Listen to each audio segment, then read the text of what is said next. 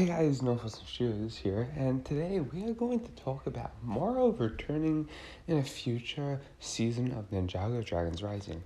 Someone asked on Twitter to Doc Wyatt if we're ever going to see Morro again, or anyone from the departed realm, and Doc Wyatt basically said it'd be spoilers if we told you, but if you say if it's a possibility, anything's possible in Ninjago.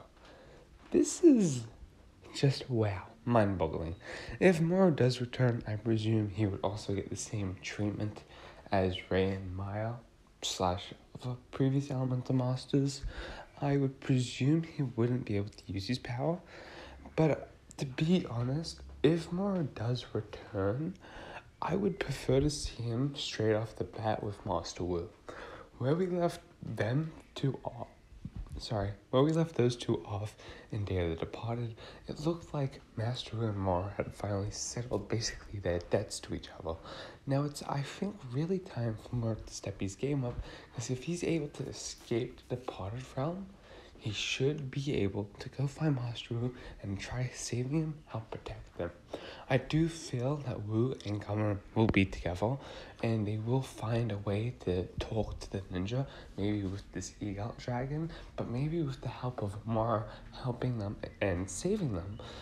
This could stand a chance. If Morro does still have his powers, I would be perfectly fine with that, because at the same time, this does give Morro a chance to not just redeem himself, but to be a mentor to Euphrasia.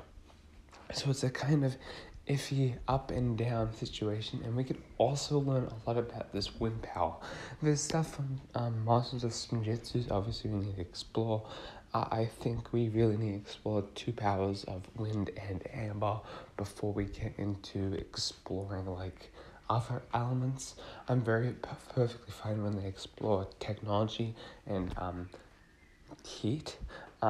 Those two are also very good. We do need an explanation to why these powers. Well, we know why these powers have formed, but obviously we need to explore why the first Ninjutsu Master couldn't use water and wind was another element not spoken about in Seabound. So let me know your thoughts. Thank you guys for watching. Peace out.